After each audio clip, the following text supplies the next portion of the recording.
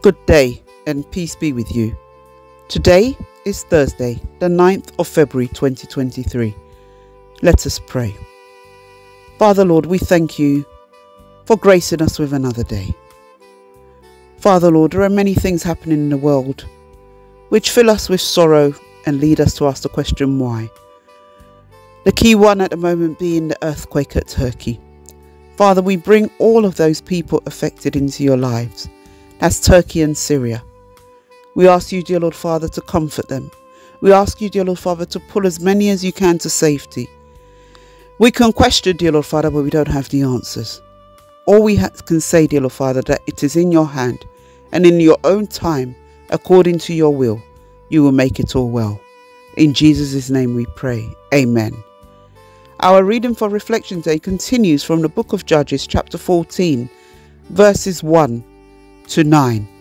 And the theme for reflection that we have today is one day Samson went to Timnah. Beloved in Christ, let us listen to the word of the Lord. Samson went down to Timnah and saw there a young Philistine woman. When he returned, he said to his father and mother, I have seen a Philistine woman in Timnah. Now get her for me as my wife. His father and mother replied, Isn't there an acceptable woman among your relatives or among our people?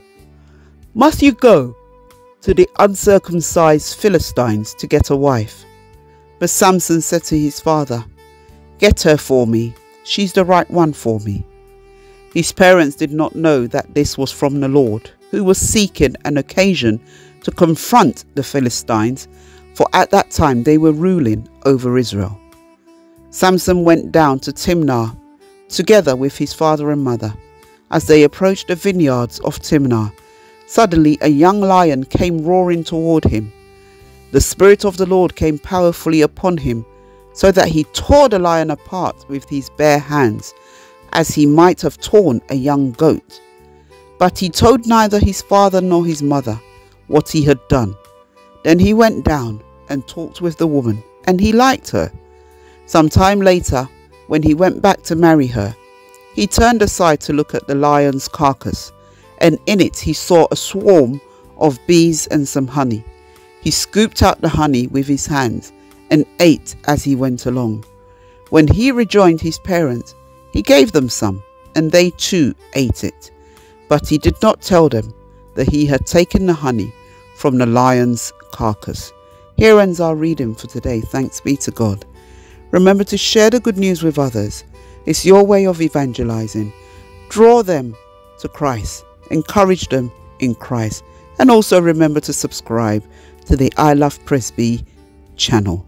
Have a blessed day. Amen.